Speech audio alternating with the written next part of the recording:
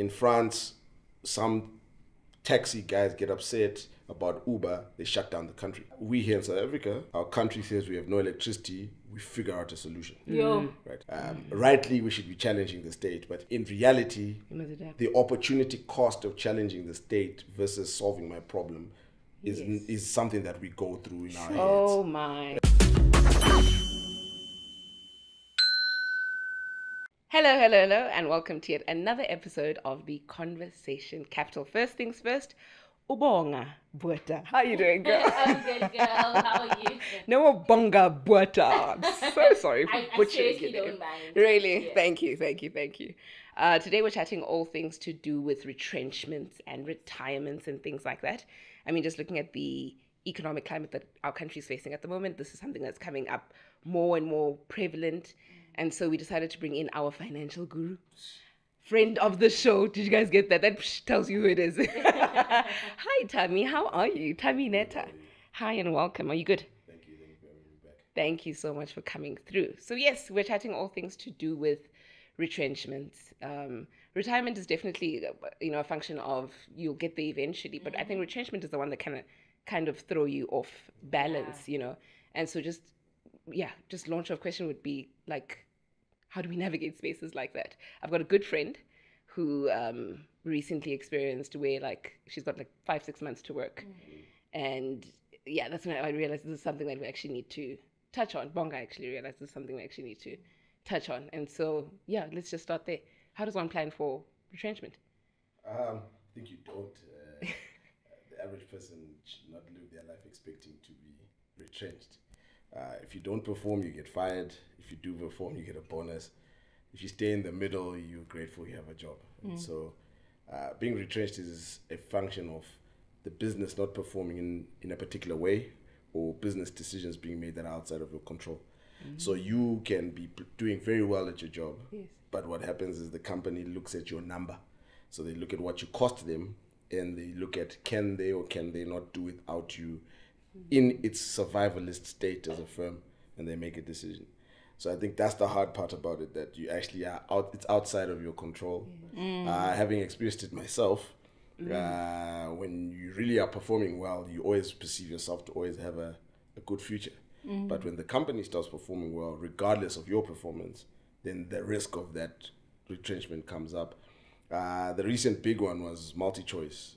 So it's quite a difficult thing, because on the company side, they're looking at a number, your cost. On your side, you have your life.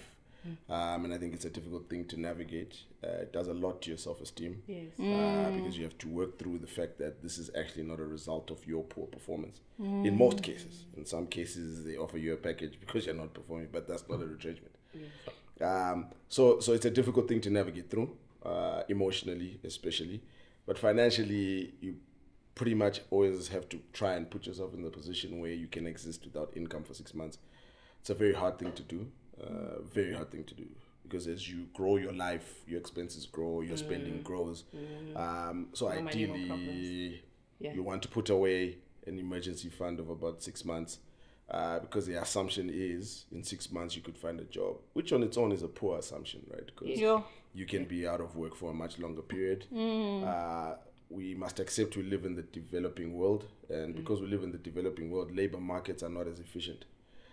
So you getting a job is not always a function of your skills and your qualifications. It becomes a function of your relationships or people who are willing to lobby on your behalf, which is not always easy. So it's a very difficult thing to experience, and I think there's a lot of emotional darkness there that most people don't want to address. The identity attached to waking up, bathing, being in a taxi, going to some place every day is underestimated. Productivity is also underestimated.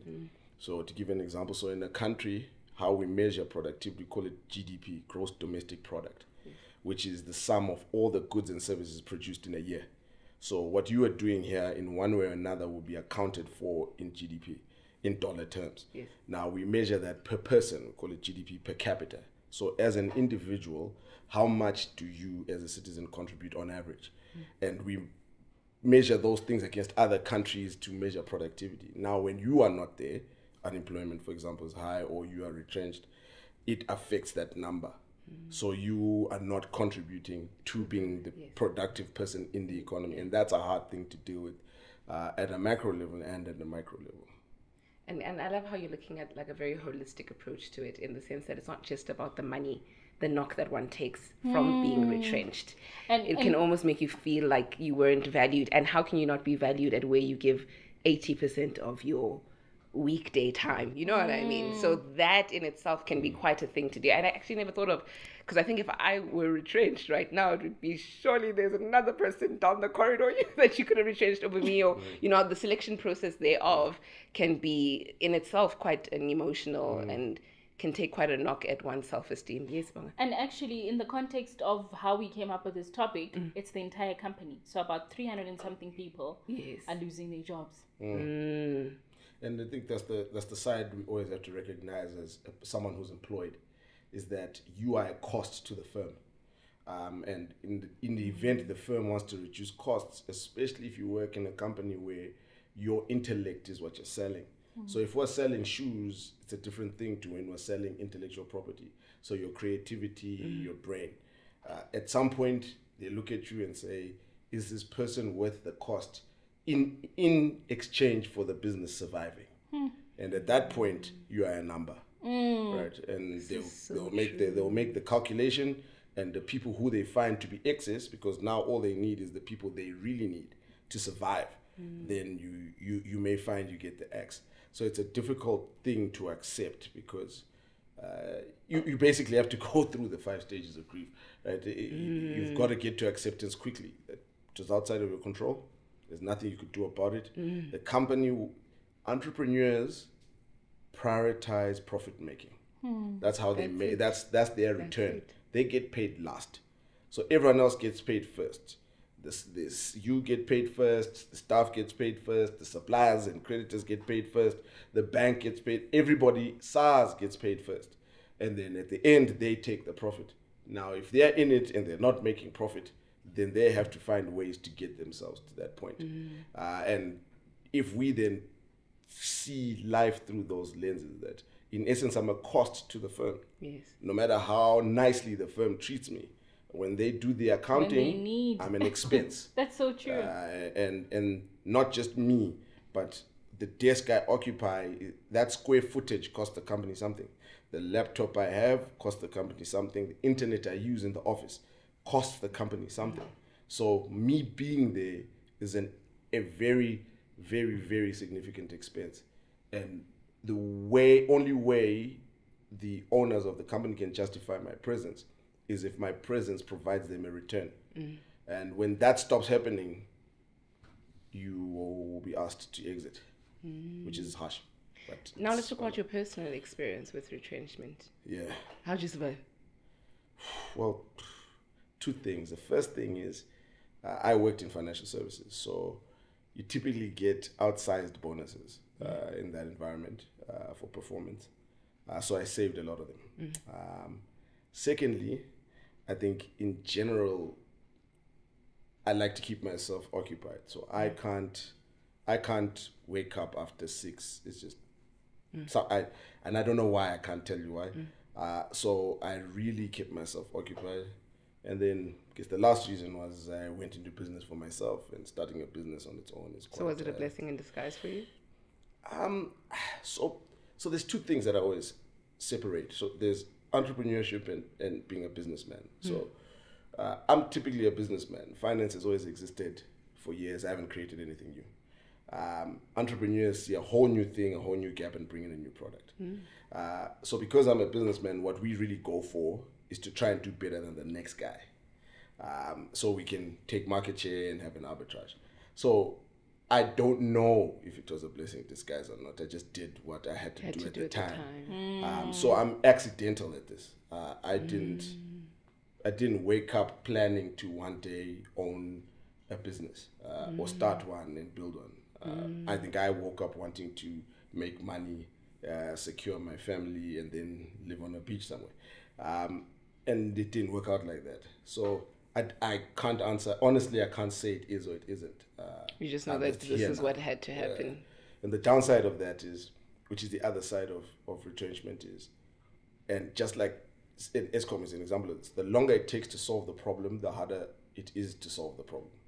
So the longer it takes for energy to be resolved, the harder it will be to resolve energy. So the longer it takes for you to get into a job, the harder it will be to get the job. Because you can do 3 months, you can do 6 months, but once you start bleeding into a year, they're like, why are you still not employed? Like, why are other people not hiring you?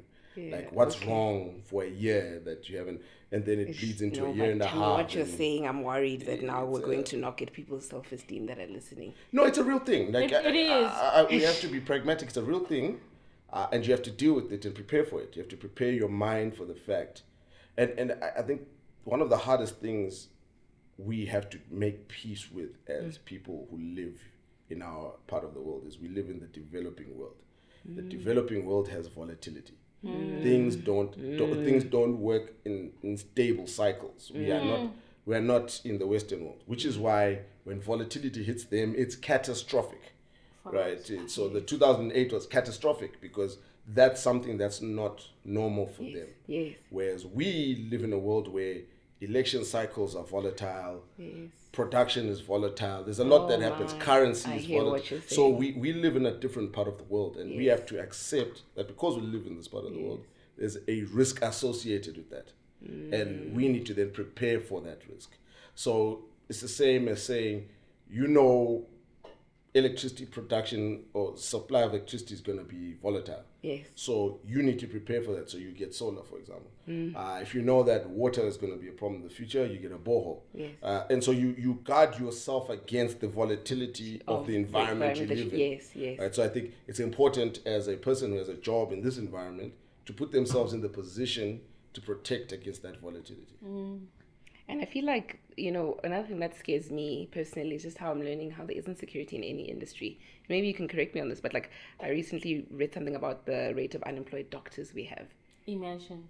A doctor? Who would have thought? Do you understand what I'm saying? It's People such are a difficult sick. program to get into. And then you study for this many years. Marketers there, marketers and people are there. So, and that's what I've just learned, nobody's safe from this volatility or the environment. So then if we're looking at the fact that, there's this volatility and we're looking at that there's no career that you can kind of hide yourself under, well, depending on the season and what was necessary at the time or whatever, really. But how does one then prepare for volatility? Is the thing to go move to Canada? What's the solution? We're in this state. What do we do? I think solutions are focused on who you are as an individual. So there's some of us who can, I think there's 3 types of sort of buckets of people from the developing world. There's the type that can go overseas and live comfortably as a migrant. There's a type that goes to Harvard or Yale or Oxford and wants to come back. Then there's the type that stays and wades through whatever obstacles that are before us. You've got to figure out which type you are, and each type has its own rules and skills required. And I think we all have to face some volatility at some point. The Western world faced the Industrial Revolution. We will face AI. We all are going to face something. So it's important to have the skills. And I think the most important skill, or 2 of the most important skills, is the skill to learn quickly and the skills to adapt. I think every other skill you can learn, but if you think about it now, even if you studied medicine, radiology as a medical subsector is in trouble, because AI can analyze your lungs and the photos much better than a human can. So if you then have spent 15 years and you've got a PhD in radiology, you now have to think about things very differently. And you have to face that volatility. And it will always be there. For us, we live in the developing world. It's going to largely be economic and social. For others, it's going to be a different thing. So we all have to financially prepare. I thought of this, I never thought, because I'm thinking recently at the institution I work at, we're chatting about, chat GPT so much, because I'm in the academic space, obviously, and just what the dynamic looks like. And I remember during one of the sessions, the question was always, what if students use the thing? What if students use ChatGPT to answer stuff? And then somebody else said, no, but what if ChatGPT starts taking our jobs, actually? And they start using it to create, because you can ask it to create questions, to teach content. then is there really a need for the teachers then, you know? And I actually, as you're saying, I remember when they said it, I was like, but you're speaking like a real reality here, that AI is getting to so what are you saying? We must all be programmers. What are you saying? No, what I'm saying is AI is not going to destroy the world. It's going to change it. Sure. So we who live in the part of the world where there's a lot of change have a strategic advantage to those who don't live in a part of the world who don't experience change often. So we must use that to our advantage. And we know how to prepare for storms because we do it often. It's why we are over-insured in South Africa. So every person's got household, car, life, burial. And it's because we're preparing for that volatility, right? So it's the same way you've got to think about your life and your career, that how do I put myself in the position that I can embrace and manage change? And as a person who lives in the developing world, you have a strategic advantage to the person who doesn't, because you are used to the rand changing every week. You're used to some political event that drastically affects things, and you're used to striking and so whatever. There's no electricity now. So there's always something, right? And the mere fact that we say "esh," because if you compare South Africa and France, in France, some taxi guys get upset about Uber, they shut down the country, right? Because you're disturbing our way of life. We here in South Africa, our country says we have no electricity, we figure out a solution. Right? So we are different. There's a different thing for us there. Rightly, we should be challenging the state, but in reality, the opportunity cost of challenging the state versus solving my problem is something that we go through in our heads. Oh my! And we then sit there and say, I can do everything I can to get 1 million people to go to ESCOM and shut it down, or I can spend 120,000, 130,000, whatever it is, to put a solar panel and move on with my life. You know what I'm saying? So there are varied solutions to all of us, to all these things, and I'm not necessarily saying one is better. I know of a company recently that had to, everybody just had to take pay cuts because of the production that's down during load shedding. And that was their solution. Yeah, and if you don't like that solution, you leave, right? Or you accept it. And if you don't like what's happening in the country, go to another place. And then and also that, people make it sound like it's a panacea. It's not. There's a drastic amount of change you go through living in a part of the world that's not you. It's an away game.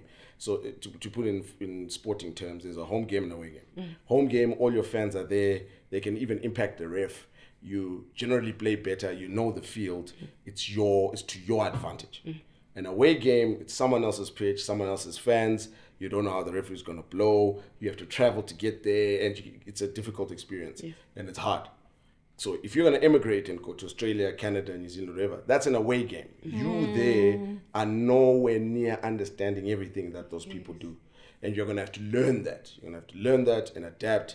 And by the time you do that, you're 30 years in, and maybe your kids will do that. But it's one of, you are also going to have to deal with volatility even in moving to the UK. So even the solution you think is a solution is in essence volatile.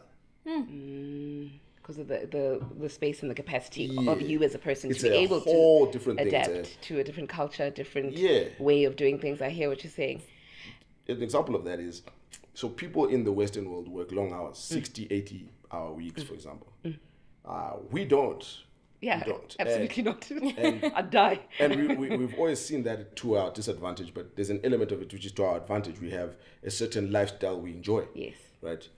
Which is why a lot of people are moving to Cape Town and so on and so forth. There's a certain quality of life we enjoy because of how we are productive. Yes. Now, if you move yourself to another part of the world where the weather's not great, so all you've got to do is work. You live in a very, very small environment. There's no going outside. There's no walking around. So that lifestyle, if you've grown up 30 years the way we have, is difficult. It's difficult and it's hard, and you have to learn the customs. You have to learn how to operate in that environment, and that alone could take you a 3, 4, 5 year period. So it's not a simple thing. Let me say. Yes, it's not that the solution is we should all. I'm going to Australia. That's not the solution. Well, it may be for you, but not for everyone. What I like about the conversation around volatility and embracing any change that you may have to do because of the volatility. It's that the world is actually very open to that these days. There's so many options. It's not like you are opening up your mind to a world that isn't receptive of that. So for example, if you do lose your job in today or whatever, now people have options to teach online. Yes. There is a pivot that you can take as an option for you. So you are being forced to change, but you're also changing in a world that's very open. Yes, and there's so many opportunities I hear what you're saying. Around that. Like I was once on holiday in Zanzibar, and there was a lady who had been there for 6 months, and her job was virtual, earning in dollars with the sun. Yes. But living like she's on vacay every day, and she just, I love that. You're not saying that, and it's in it's like the internet opens up your world to so much, and so many opportunities. People are doing surveys for money. There's so many things people are exploring because of contextual issues, and you're doing that in a world that's receptive of that. There's options. Yes, of options. Well, I think it's also dependent on your skill, right? So the option may exist, but if you can't address it, then that's the problem. So I think that's the fundamental problem that that developing economies face is does the population have the skills to address the change? And by population, I even include those of us who have gone to university, high school, whatever it is. And so the skills required to address the change are the core element of it. So you being able to live in Zanzibar and do what you do is because people are willing to pay you for what you do. So it becomes a function of your expertise. Correct. And then that I think is the key element that most people miss. That the reason why people can adapt and access, and most will say, no, COVID changed how we work. You're fine. The remote work has entered the market, but you still have to work. And you still have to provide value to the market, and someone's going to be willing to pay you for it. And if that doesn't exist, then there's a very big mountain to climb. I want to chat more to the practicalities, and I don't think we have much time left, but if we can just touch on, and we spoke about it, that we wanted to move into the space a little bit around the concept of, like, obviously you're saying 6 months worth of, like, savings if you're in retrenchment.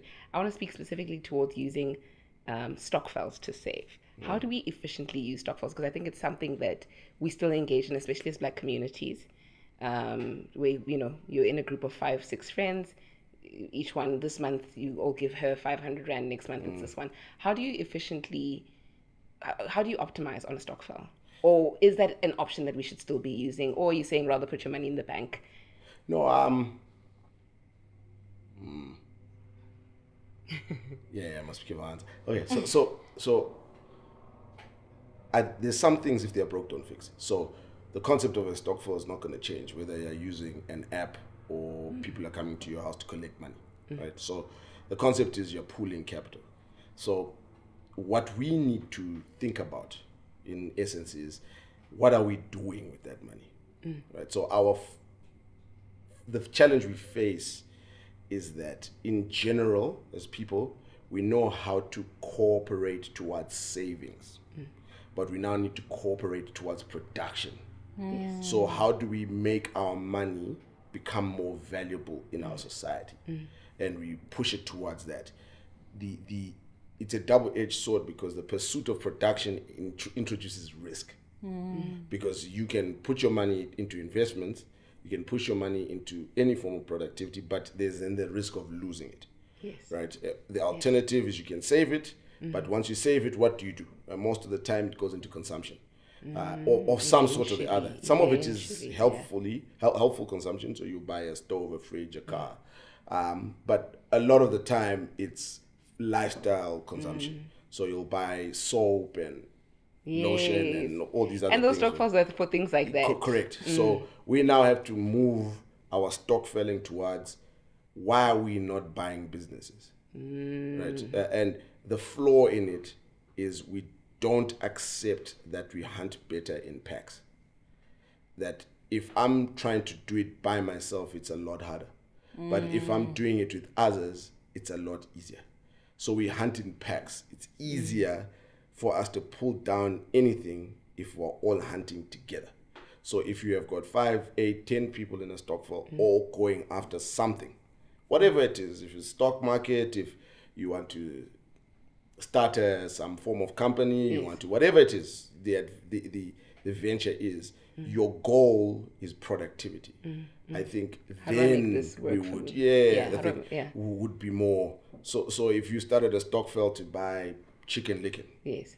that then is moving towards the right way, in my view, because that chicken licken, not only will it create jobs. So using the concept of pooling funds Correct. to invest in something that will yield bigger returns than just saying the stokvel is to buy Correct. Carol Boys. Correct. So I think the last number of stokvel was 20 billion a year in South Africa. So you then can say if 10% of that went into investments into the economy in one way or another, we're talking 2 billion a year. So let's even be more practical. Imagine if your stokvel started importing solar panels and lithium batteries. Right? Now suddenly you are in the market. You don't have to manage it. There's a group of people who can do that for you and so on and so forth. But the fundamental point is where we put ourselves in a position of strength is when we become participants in the economy instead of expenses to companies. Simply put. So basically participating in creating jobs, participating in adding some kind of... Yes. Even if the job that you're creating is only for yourself. Yes. Because you're leaving space for someone else somewhere else. Yeah. Right? Oh. So it's an important part of it. Productivity matters. And I think if we channel our stokvel capital towards that, I think then we are protecting even ourselves, because eventually the returns will come in one form or another to our benefit.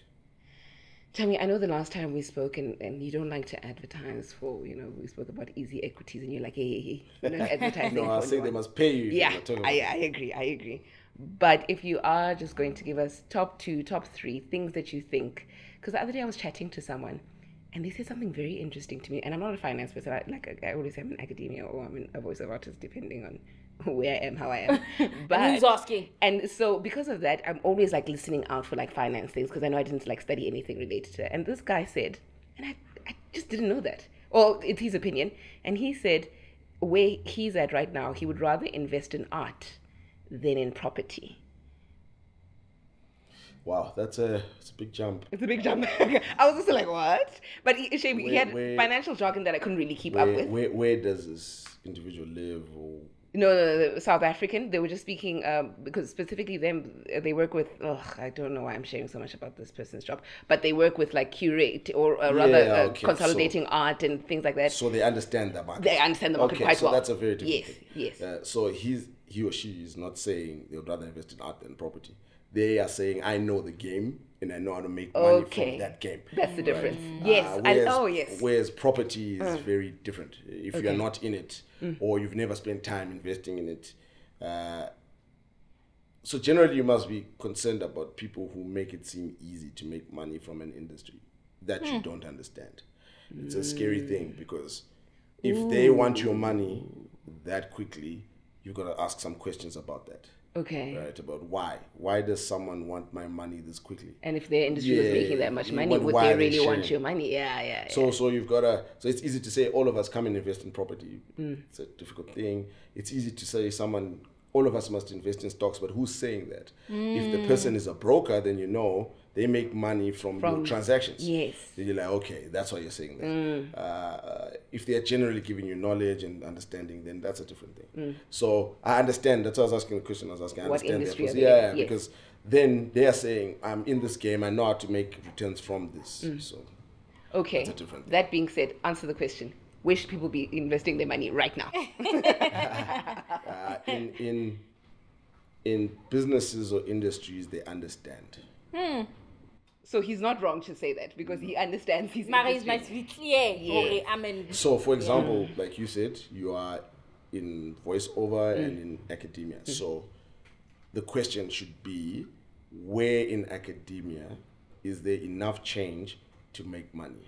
So if I invested in a particular part of it and the bet is right, how would I make money? So Kuro has made that bet, and they will reap the rewards or suffer from making that bet. And so have other Advitech and so on and so on. They've made that bet, right? So you've got to say, from what I know, when I look at my sector, Yes. how is money made and how can I participate? Okay. And then once you're strong there, you can look outside. So where you move away from just being an employee cost company, and you start saying, how can I, start getting more than just being the salary. Go to the other side of the economy where you're the Yes. one producing and you're the one creating the employment. And Then are you encouraging everybody to go into business? Is that yes, what I you're saying? am. I'm not encouraging everyone to be a business person, but I'm encouraging everyone to be a business owner. Oh. What's the difference? The difference I want to is... tell my time. Business person, business owner, okay? Yeah, What's business the person difference? is me. I have to drive the business and I'm responsible for it being a profitable enterprise. Business owner is a shareholder. You have a slice of the business, you've given me your money, and Okay. I'm going to look to give you a return. So when you buy a share, you're a business owner. Okay. So that's the difference. Oh, and actually, just relating those two examples with regards to stockfiles and what you're saying now, I remember that there was a stockfile that was feeding into, maybe this is illegal, maybe I shouldn't be saying this, but we're feeding into a loan shark, and the loan shark was obviously they bring ridiculous returns on that, and that those ladies, those group, they were balling because they had a fierce loan shark on their team who was like, no, give me the money, I'll make it grow. This is what I'm saying. You know? So in essence, their stockfile was a business owner. Yes, they were all owners in this loaning out business. What's the thing? They were registered FSP, not one of those. Just a regular FSP. Thank you so much for dropping bombs of wisdom, as always. If you're going to give us your last parting words with the individual that just found out they're getting retrenched, what are you going to say? Focus on getting mentally well, because you are not going to get back into the market if you're not your best self. So you have to get back to being your best self. So every day, treat every day like a working day. Don't sleep in. Sure. Wake up on time, dress up, go sit at a coffee shop, send your CVs, go on LinkedIn, meet people in your industry. Love this. Be on top of mind of everybody you know, and continue to promote yourself. Start a YouTube channel, sharing your knowledge, whatever the case may be.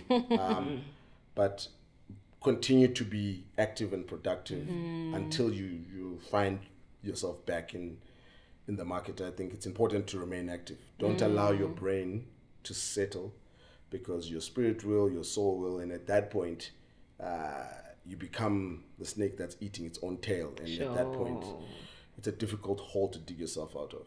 So stay motivated, stay active, leave your house every day. Yeah, even if you have to walk down to the corner, sit there, figure it out. Spend time in productive activities, read books, write summaries of books you read. Like, spend the time to really work on your character and yourself, so that when you have the chance, because what happened to me is when the chance came up for the interview I wasn't my best self, because I was out of it so long.